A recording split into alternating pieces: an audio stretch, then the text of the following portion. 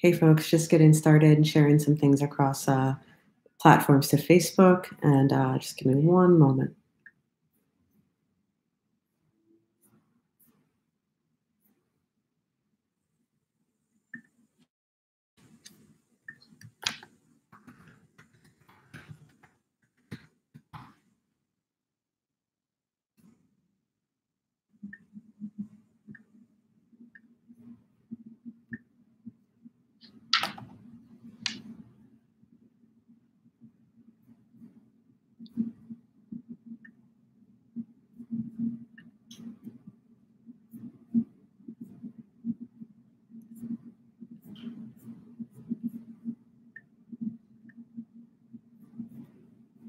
See a few more people are joining. Just give me one more moment, making sure we kind of share this broadly. It's fun. It's fun getting used to all these virtual tools.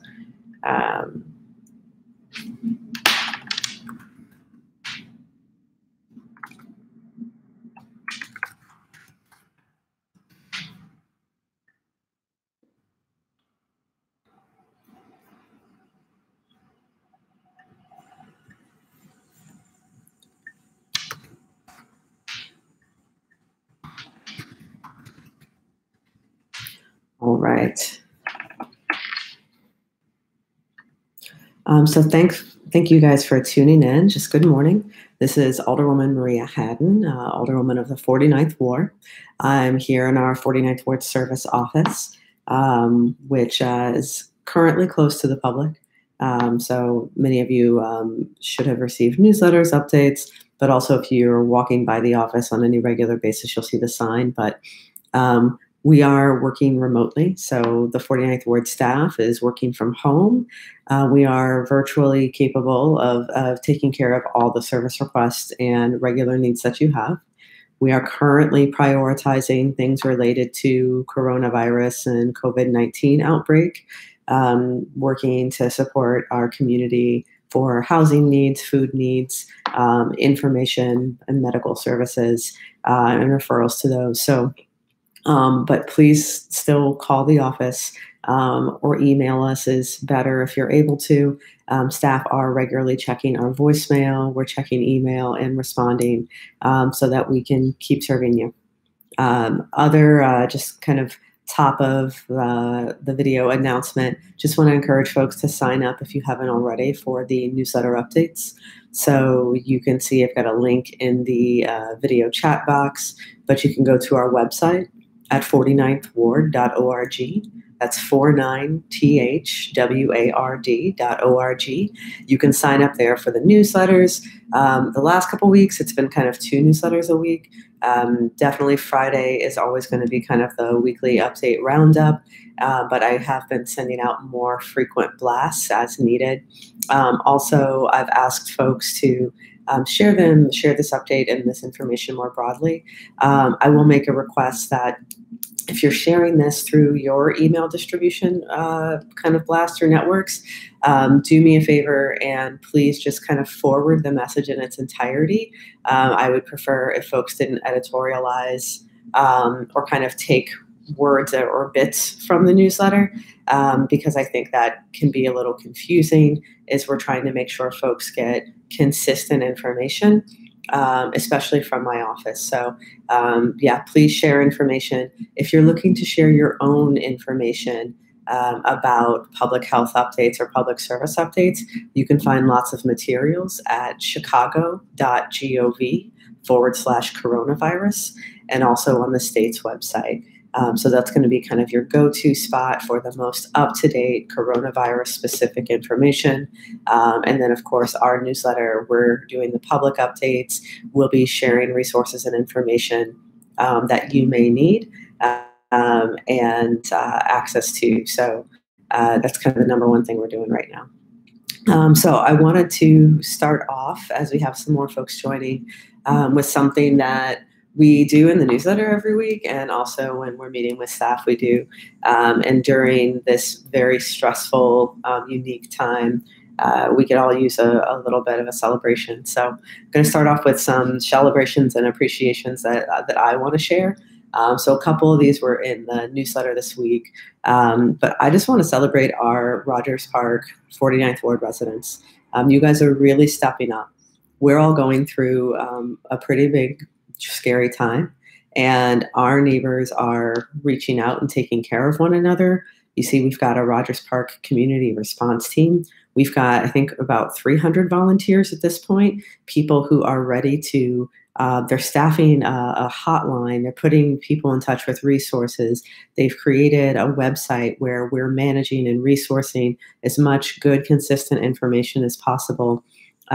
We've got volunteers who have coordinated a way to do contact-free delivery for important, vital things that people need, like food and medicine. So a big shout out to all of our Rogers Park neighbors, our community organizations who are making this possible. Folks are doing arts and crafts projects and finding ways to make sure that the social distancing doesn't mean that we are socially isolating.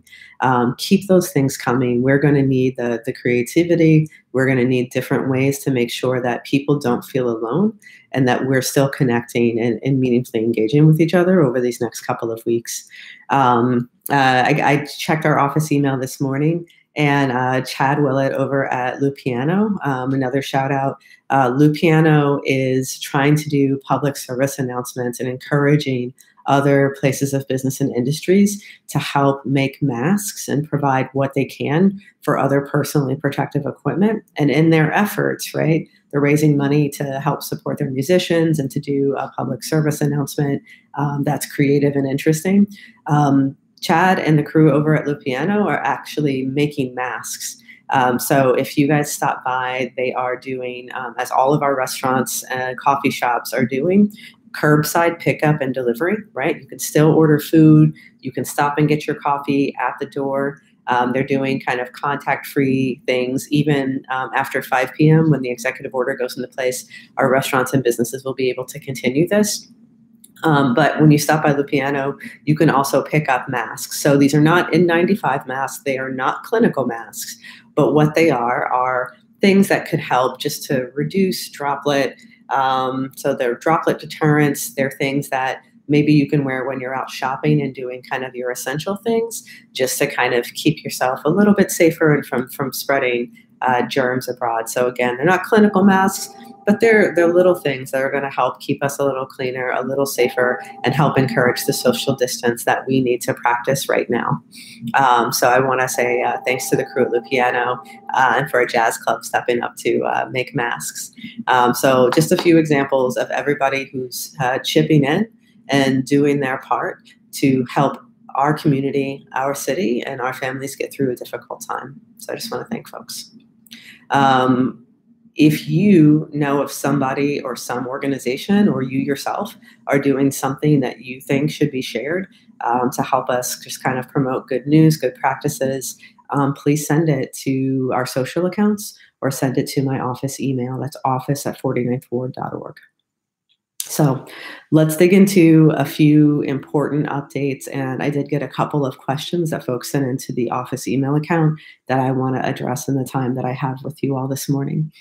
So one, we know that the governor issued an executive order, a stay-at-home order. So this stay-at-home order, or shelter in place, as I think it's called in the executive order, begins at 5 p.m. today.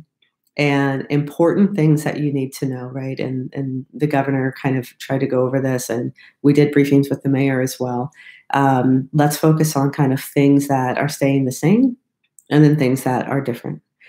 So things that stay the same. So as I mentioned earlier, essential businesses are still operating. So this includes restaurants, even convenience stores, right? Places that sell food or beverage. This includes gas stations. This includes pharmacies, right? Doctor's office, things of that sort.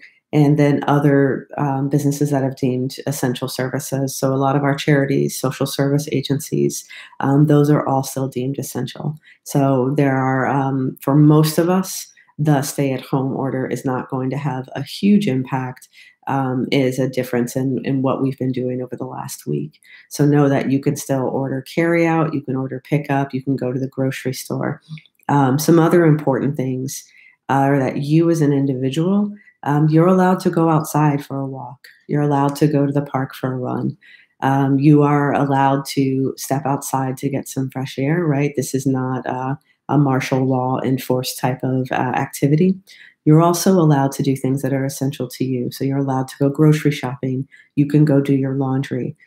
You are strongly encouraged to practice social distancing when you are doing these things. So that is that 6 feet or more space between other people. And of course, all of this is assuming that you are not sick. If you are sick, if you have fever, if you're coughing, if you're sneezing, if you've got any of the symptoms associated with COVID-19, like the disease caused by the coronavirus, you need to stay at home. So that is an actual order within the city of Chicago and the state of Illinois now. If you are sick, exhibiting these symptoms, even if you're not necessarily confirmed, you need to stay at home. So please do not go out if you are sick. If you're sick or exhibiting symptoms, but you're alone and you need help getting access to food or other vital resources, I encourage you to reach out to my office. We can put you in touch with some of our community resources and folks that are working on these efforts. You can also reach out directly to the Rogers Park Community Response Team. So the website is rpcrt.org, and the phone number, we have a hotline that's staffed by volunteers. The phone number is 773-831-7668. Again, that's 773-831-7668. So please stay home if you're sick.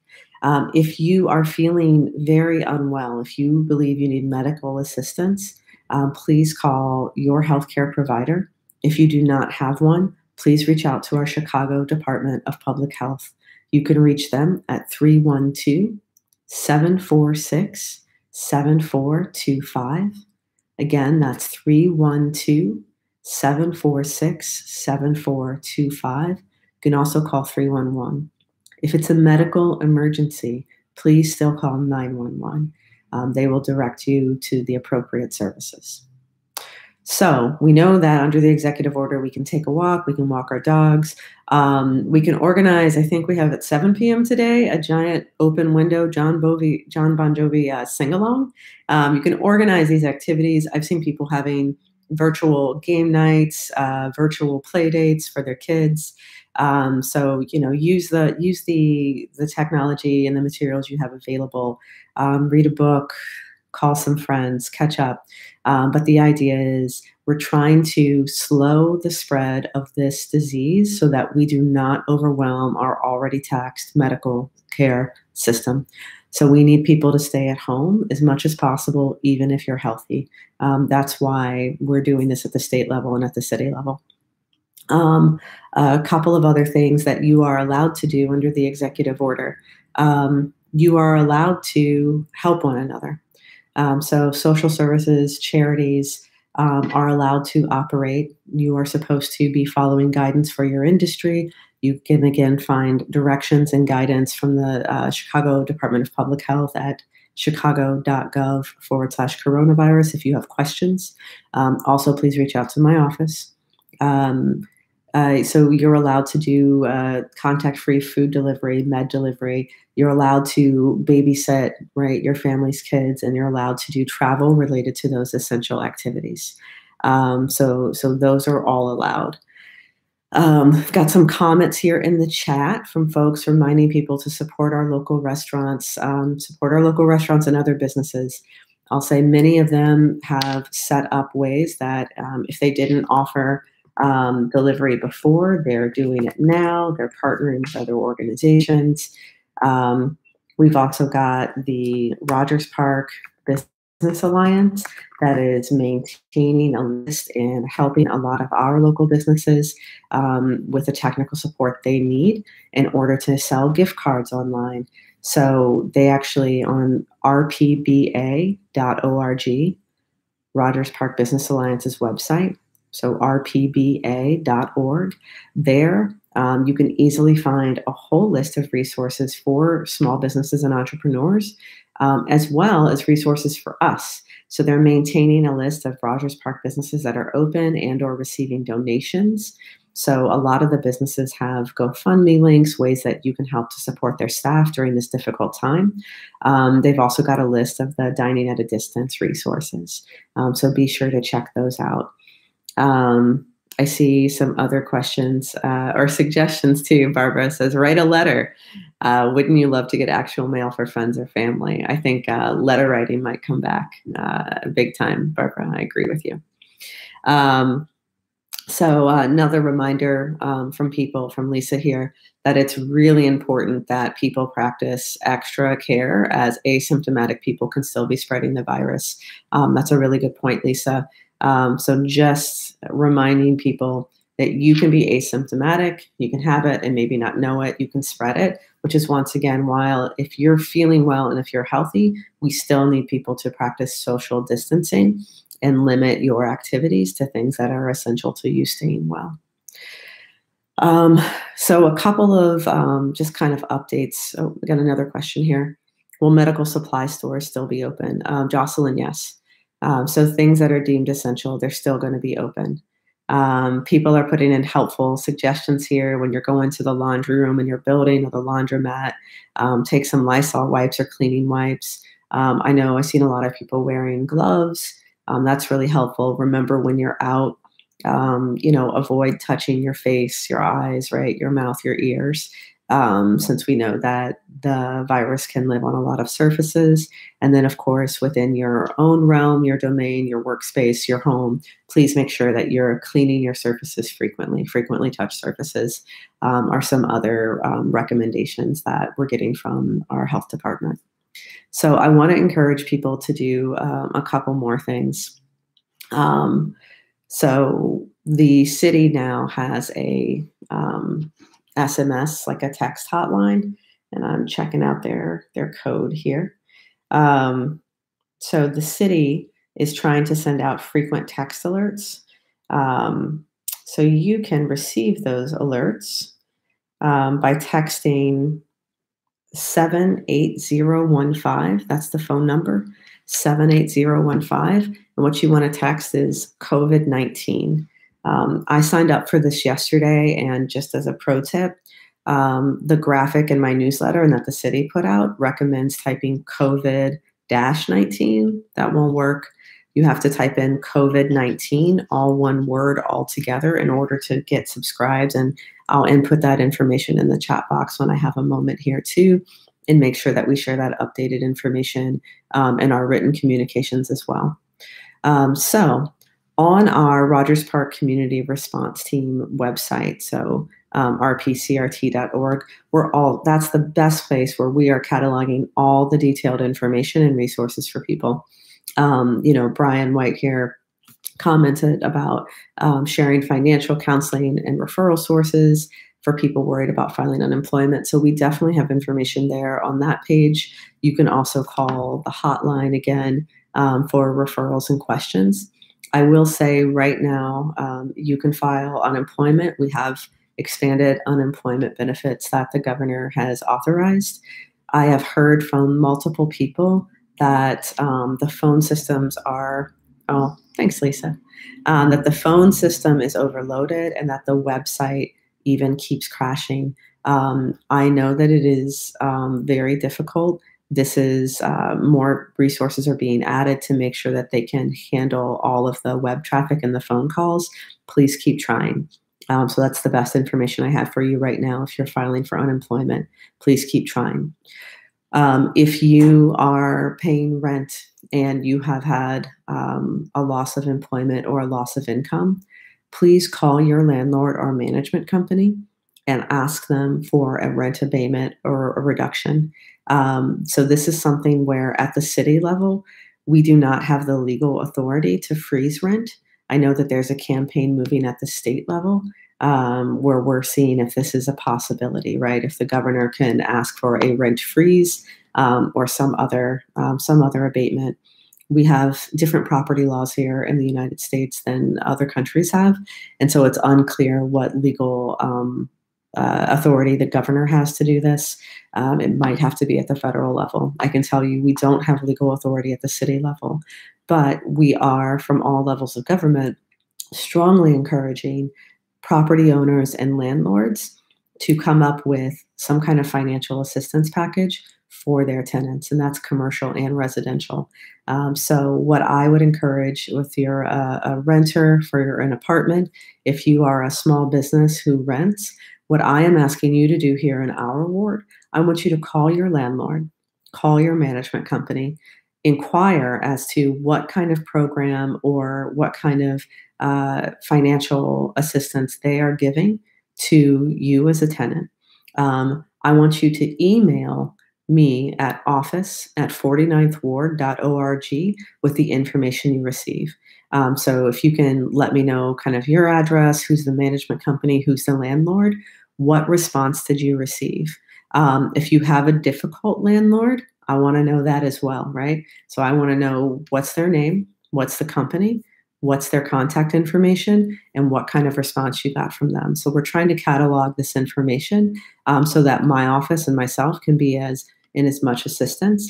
Because of course, if you're a landlord yourself, you're also going to be in a difficult financial situation. And that's where, though, at the government level, we might have a few more options. So I know that when we look at mortgages, there's already certainly a freeze on evictions and foreclosures and any of those procedures. Like those all have been done as basics, but also the federal government through their lending agencies is rolling out a lot of support for property owners and for federally backed mortgages. And many private companies are also setting up some kind of financial relief package for people with mortgages. So if you're a homeowner or a property owner, I strongly encourage you to also call your lending agent and figure out what they're doing, what kind of programs they have. And please also share that information with my office. That's office@49thward.org. I'm typing that in. There you go. So please share this information. We're going to try and keep it as resources.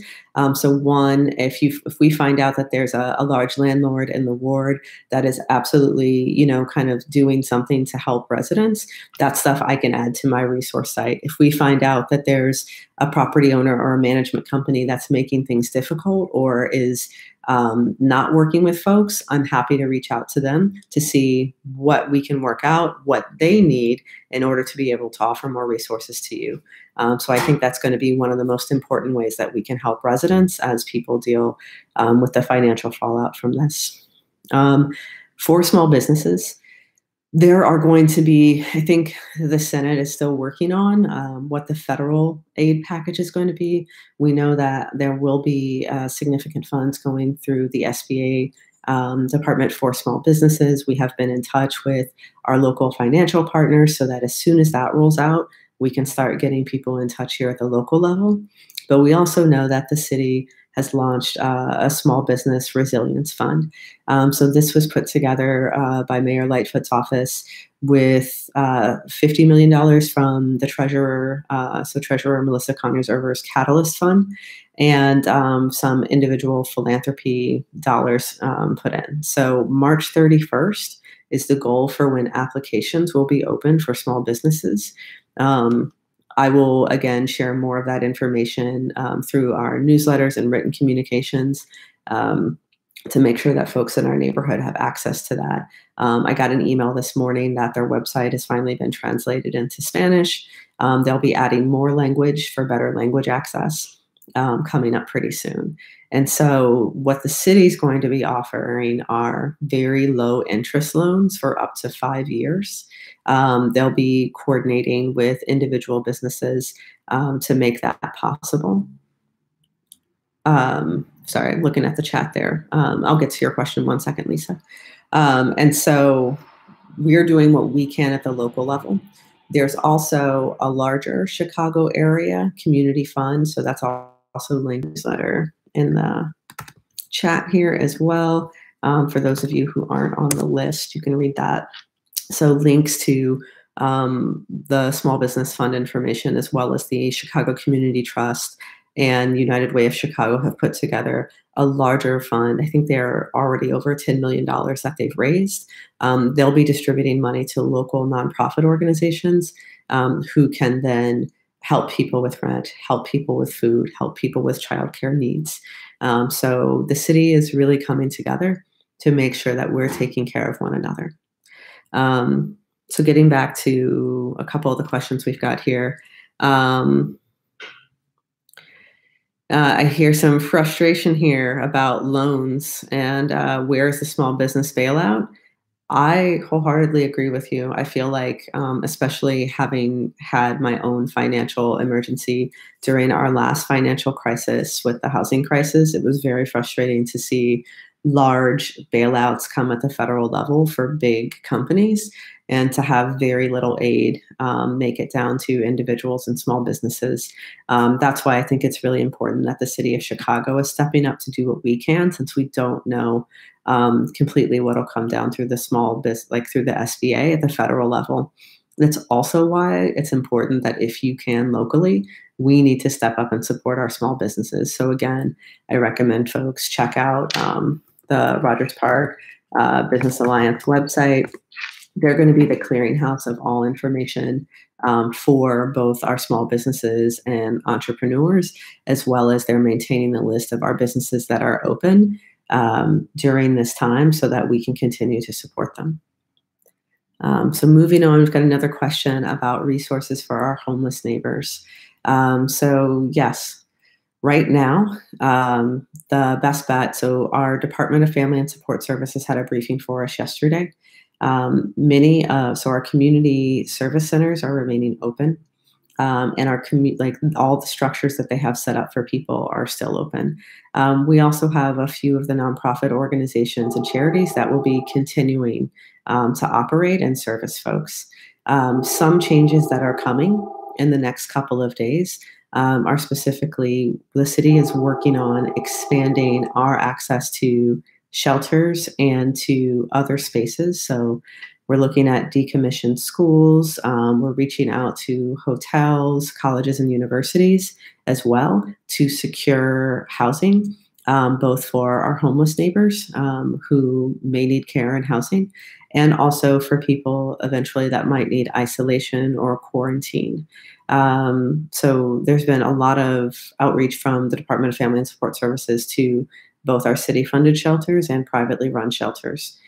Some of the other changes are that for some of the encampments that we have around the city, they are sending out mobile medical teams to more frequently check in with people, and we've also distributed sanitation stations.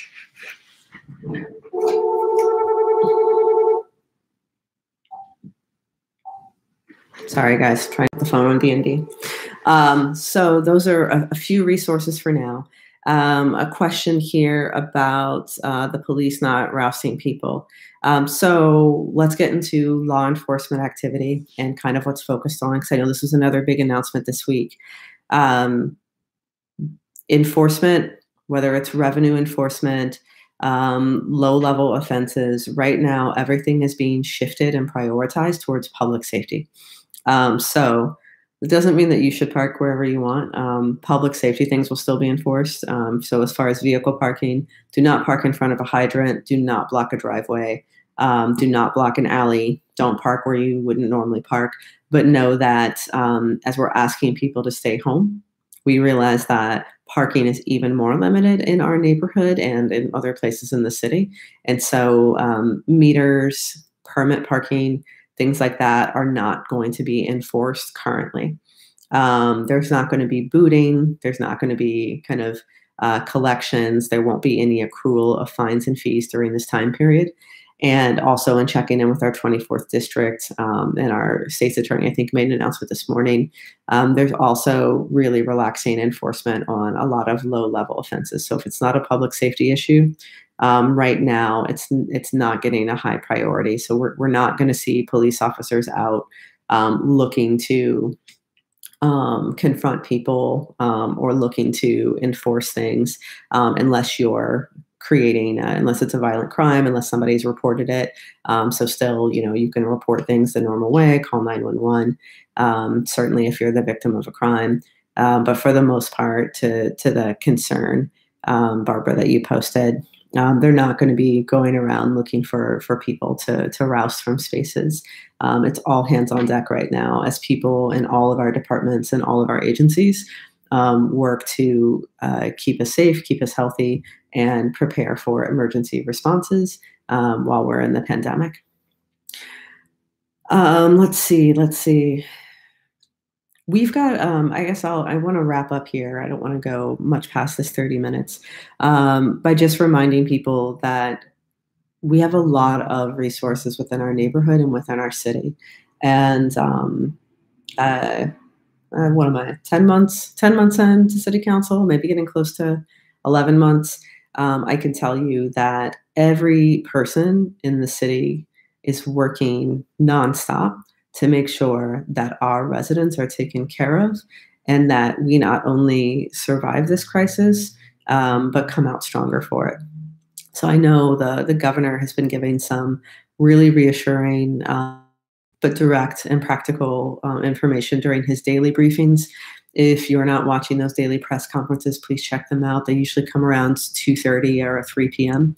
The mayor has been giving a lot of information. I think she's got more updates that are coming out today. I'm going to continue to do these virtual town halls on a weekly basis and send out the written communications.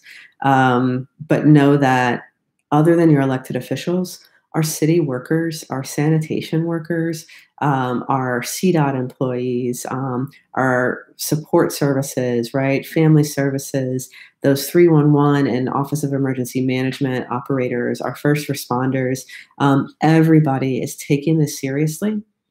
We're working very hard. People are working 24/7 and collaborating in ways that I've never seen before. And so know that you should be proud of your city government and of your public employees. We're doing our best, and I'm very proud to be your elected official, but also to be a part of the government of the city of Chicago in this time.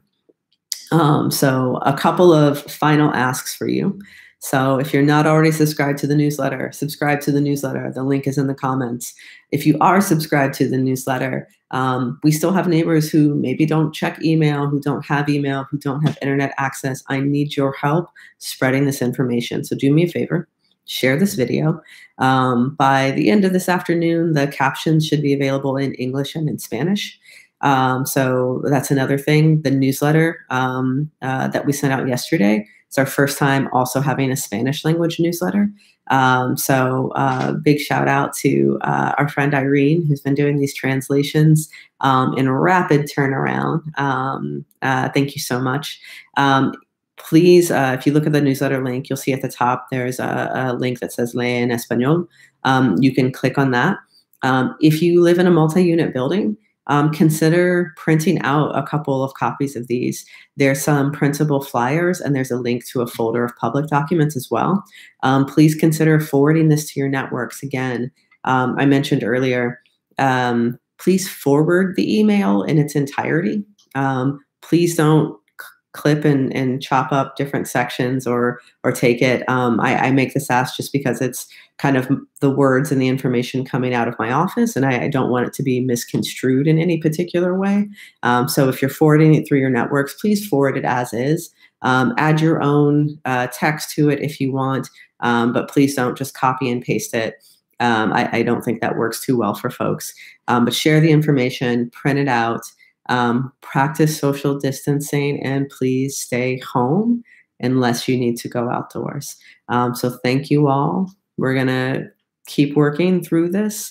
And again, contact us at office@49thward.org if you've got questions, comments, or suggestions.